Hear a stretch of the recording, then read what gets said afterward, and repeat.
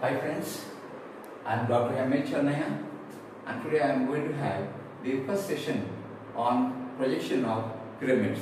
Today I am going to teach you how to draw the projections of a triangular pyramid. I think in the previous session you must have seen that I have explained the projection of a square pyramid. And today I am going to tell you about the projection of a triangular pyramid. By definition, a triangular pyramid is a solid having a triangular base A, B, C with a center O1 and a vertex.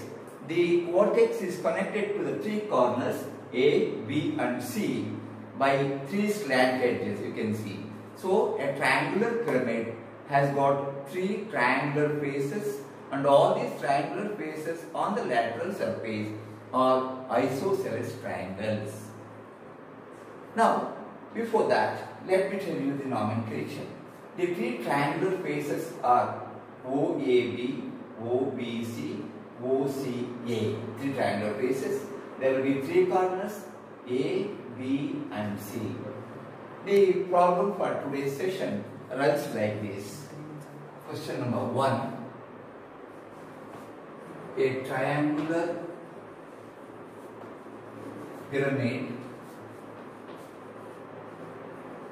triangular pyramid of side of base 30 mm and axis 50 mm long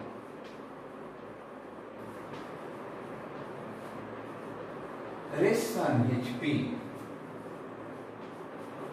on one of its slant edges,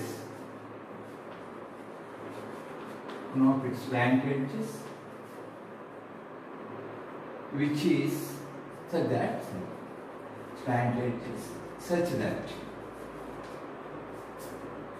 the plane containing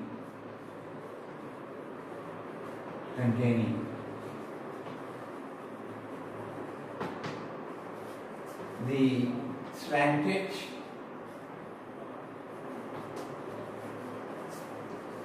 and the axis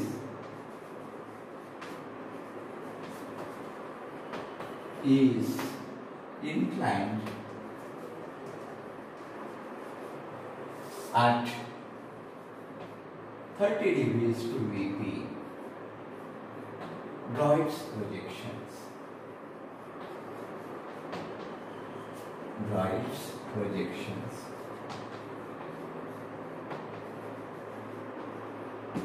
Friends, this is a triangular pyramid that is considered for today's projection.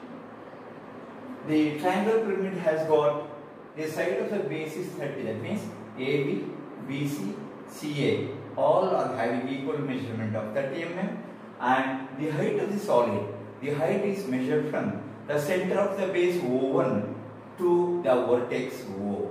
This height is given as 50 mm. It has to rest on HP on one of its slant edges. So I told you there are three slant edges, OA, OB and OC. And in the previous session I had informed you that whenever the pyramid has to rest on one of these slant edges, one of the corners of the base of the solid should come towards the right side of the observer. So let me keep the pyramid on HP such that one of the corners B of the solid is to the right side of the observer. Get the front and top view. So I am going to draw the XY line. Mark the top view. That is, when you keep the object like this and get the top view is going to be a triangle of side 30 mm and the height is to be in the front view that's given in the question. So I am going to write the top view, a triangle, is an equilateral triangle. It has got the dimension 30 mm each. So 30 millimeter on each side. And I will just represent it as A, B, C. So A, B, C are the three corners of the solid. Now we have to locate the centroid of the object. How to get it? It's very simple. Bisect any two adjacent sides of the solid. So I am going to bisect this side AB, bisect the side BC, and these two bisectors meet at a common point, which I call it as O1, the base. Join that to all the corners, that is O to A, O to B, and O to C. So this is the top view of the pyramid when it is resting on its base on HP. And in general, I told you, whenever any of these solids, prism, pyramid, cylinder or cone, when they rest on HP, the axis of the solid is always perpendicular to HP. Now, I know the center. I mark the center as O, O1, where O represents the vertex of the solid, and from O, I just draw a vertical line and mark the height of the solid. The height of the solid is given to be 50 mm, 50. So mark the dimension 50 mm, and this is O dash, and the bottom center is O1. Now I have to join the vertex O dash to all the corners. So these two lie on the same line. This is A comma B, and I am going to join A dash B dash to this A. Similarly, this to C. So this is the front view of the solid, and this is marked as C dash. So we have the front view of the solid, a triangle, and the line on the right extreme end, that is O dash C dash, represents one of the slant edge of the solid. I just mark it as slant edge. Slant edge. This is O dash C dash. So now he says in the question, this is resting on HP on one of its slant edges.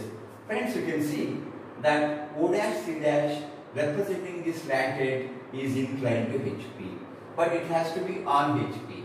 So what that we do? We are going to redraw this figure such that the line O dash C dash rests on HP. So how to construct this? I will tell you. Yes, see, redraw that figure such that, so here this point is A dash B dash, this point is C dash, O dash, this is C, comma O dash, this point is this is C dash. So what that you have observed now? Mark the axis and all that. Now the object which you are resting on its base is rotated through an angle such that the line O dash A dash representing the slant edge is on HP. I will write down here slant edge on HP. And now we should get the corresponding top view. Before that I will show you. So you had a corner like this, and the object is rotated like that. Now you can see that the object is resting on the slant edge such that two of the adjacent triangular faces are equally inclined to HP. That means this triangular face and this triangular face are equally inclined to HP. Let me get the top view. When you view from here, I told you, whenever any of these pyramids rest on HP, either on one of the slant edges or one of the triangular faces, the complete base of the solid is visible in the top view. So I am going to mark all these corners.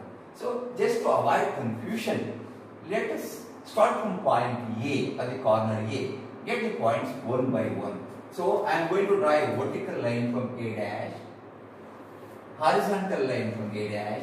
The point of intersection of these two will give you A. Likewise, vertical line from B dash, horizontal line from B dash, B, the point where those two unite AB. Similarly, what time the corner C, vertical C, horizontal line from C. So you have got A, B, C, the base of the solid, and I told you it is completely visible. Hence, I am going to draw this by dark lines or so-called visible line. So this triangle ABC represents top view of the solid when it is resting on one of these slant edges. Now you have the vertex O, draw a vertical line from O, a horizontal line from here. This will be your point O. The base corners are ABC, the vertex is O. Now we have to join the vertex to all the corners. So I will join O to A, O to B, and then I have to join O to C. Friends, you see here, whenever it is resting on one of these slant edges, that slant edge is not visible to the observer in the top view. Hence, the slant edge on which it is resting has to be shown by a dotted line. So I am going to show like this, a dotted line from C to O. Now you can find, friends, that the axis of the solid O1, this is your O1 dash, this is your, the axis of the solid is O1, that axis O1 are the slant edge OC because they coincide, they rest one above the other. This is the slant edge, let me say, slant edge OC is now parallel to BP. In the question it says, draw the projection of the pyramid when the plane containing the slant edge and the axis of the solid are inclined at 30 degrees to BP. Friend, this you have to understand clearly. The object is resting on this slant edge OC and OO is the axis. The plane by definition is a surface which has got minimum 3 points on it. Here in the front you can observe O dash is the axis of the solid, O dash C dash is the slant edge on which it is resting. The plane containing by this is this triangle. This triangle O1 dash C dash has become a line here, you can see O, O1 and C. That is to say, the plane containing the axis on the slant edge on which it rests is now parallel to BP. So finally, in the third position, we have to redraw this solid such that the plane represented by O1C is inclined at an angle of how much? It is given as 30 degrees to BP. So I just draw a line here. I draw a line here at the given inclination to BP, that is 30 degrees as specified in the problem, and I am going to redraw this figure on this line which is inclined at an angle of 30 degrees to BP. So what is the procedure? The procedure is very simple. Mark first of all O, anywhere on that line, say this is O. Then take this measurement O to AB. What are the measurement you have got? O to AB. Draw a vertical line here. Friends, this is A and this is B. So I can call this as A or this as B, and even if interchange also, there is nothing wrong. So finally, from this AB, take the measurement, that is this distance, and get that point as C. The point is C. So the figure number here and this figure, they are the same. So I am going to join O to A, O to B, and then A to C, B to C, and here this line has to be a dotted line. You have this O1 as usual. So this I am going to show by a dotted line. Dotted line represents the slant edge. Friends, remember in the last session on the pyramids, I had explained to you that figure number 1, the initial position figure number 1 and figure number 2, they are always identical irrespective of this solid, whether it is a pyramid or a prism or a cone. Similarly, this figure number 3 and figure number 4, they are also just in the third position. I have drawn the pyramid resting at an angle of 30 degrees here. Now I should get the final front view, follow the simple procedure, get the corners of the solid one by one. So to get A dash in the front view, I draw a vertical line from A horizontal line from A dash. This point is your A dash. Similarly, B, to obtain B, horizontal line from B, vertical line from B, this point is going to be B dash. So I got A dash, B dash. Next, the same lines, C, vertical from C, horizontal from C, this point is C dash. Finally, we have the vertex O, horizontal from here, vertical line from here, they meet at this point, and I call this point as O dash. Friends, we have got all the 3 points, and the other point left over is our axis of the solid. Horizontal from O1 dash, vertical from O1, they meet somewhere here. Say this is the axis of this O1 dash. Now we have got the 3 corners of the solid, 3 slant edges, the center of the base and the vertex. Now I have to join all these by straight line. How to join? Friends, I told you before, whenever the base of the solid is nearer to the observer, the complete base of the solid is visible in the front view. So the base is what? A dash, B dash, C dash. So I am going to write join A dash to B dash, B dash to C dash, A dash to C dash. This is the base of the solid. So the base is to be connected, the base corners to the vertex. So I am going to join O dash to B dash, one slanted, O dash to C dash, the other slanted. Finally, I should join O dash to A dash. While joining O dash to A dash, it's very clear. This line O dash A dash intersects A dash B dash. So, as a rule, whenever 2 lines intersect, if one of them is already a visible line, a full line, the other has to be a dotted line. So, this is already a full line. So, I have to join this by a dotted line like this. So, this is the final front view. I show it as FV, and this is the top view of the solid. Friends, we can observe here a very important point that the object is resting on O dash C dash. O dash C dash is one of the slant edges of the solid, and the 2 triangular faces, namely O dash C dash B dash and O dash C dash A dash, they make equal inclination with the HP. So I will say call this angle as alpha. These 2 angles, if you draw to scale, they will be same. And this is the complete solution for the problem.